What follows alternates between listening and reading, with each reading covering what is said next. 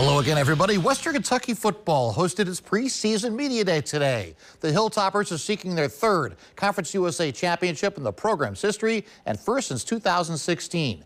WLKY's Dominic Yates has more from Bowling Green. Western Kentucky football accomplished a lot this past season with 9 wins, an appearance in the Conference USA championship game, and winning the Boca Raton Bowl in dominating fashion. But this year's team will look just a little bit different. We got a good football team. We got a lot of questions that we got to have answered by the end of fall camp. And there should be some really good competition out there. Hilltopper head coach Tyson Helton is entering into his 4th year as head coach, and he's made some changes to the staff going into this year.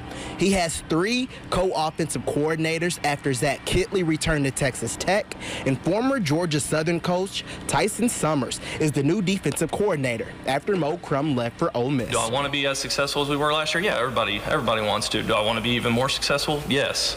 But at the end of the day, the pressure is scoring enough points to win the game. In addition to new coaches, Helton will look for new players to emerge, including a new quarterback to replace Bailey Zappi, who was drafted by the New England Patriots after a record-setting season. I'm a guy that likes to let them all compete.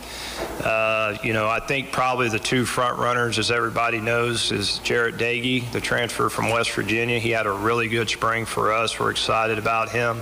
And Austin Reed, the transfer from West Florida. Austin won a Division II national championship. That's hard to win championships. Western Kentucky was picked to finish 3rd in the league.